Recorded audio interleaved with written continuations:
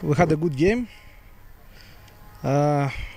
We were very lucky to start the game with a goal. That gave us a lot of confidence in our game. We followed the plan we had.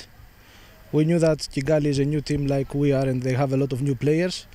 So we knew that if we give them space on the pitch, they will not be able to penetrate our defense and they will look for long balls.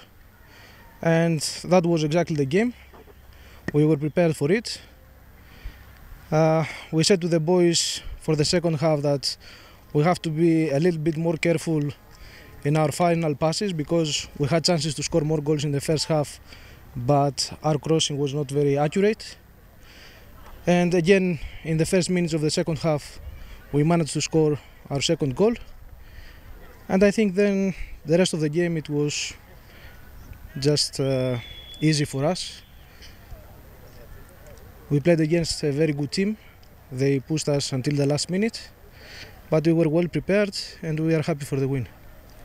We have seen some changes, most especially in defense. Why was that? Well, Guy is injured, so it was impossible for him to play.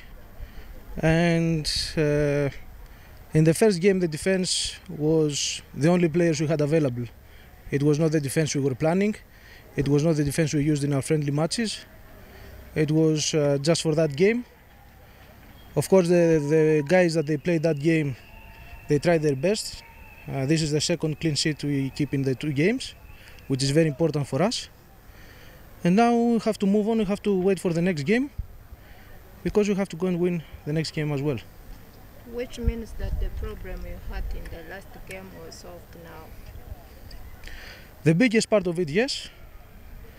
We are still waiting for some licenses, but we got a striker and we will wait for the last day to see if we can add something more. But I think the team now is more competitive and we are moving towards the right direction. Do you have any other striking player who is not available? Because we've seen like it's not good compared to where it is supposed to be. Well, we added Alfred Lekou. We have Freeman on the bench today. We have Juma. And don't forget that they all come from some time without playing, so they need more time to get more fit. And things can only get better from now on. Things can only get better. We need to be patient. We need to keep trying. We are a very new team. We just started training just 1 month ago. You know, in football there are no shortcuts. We cannot do miracles. We cannot just walk in the pitch one day and say we are ready. If it was like this, the coach would be needed only for the pre-season. But we have the whole season to prepare. And the season goes on. We have a lot of games. It's just the beginning. We should not celebrate as if we are the best team in the league. In the first game, I said we should not press the panic button. We have to keep moving. We have to see game by game, and we have to see our team, how to improve it, and how we can win more games.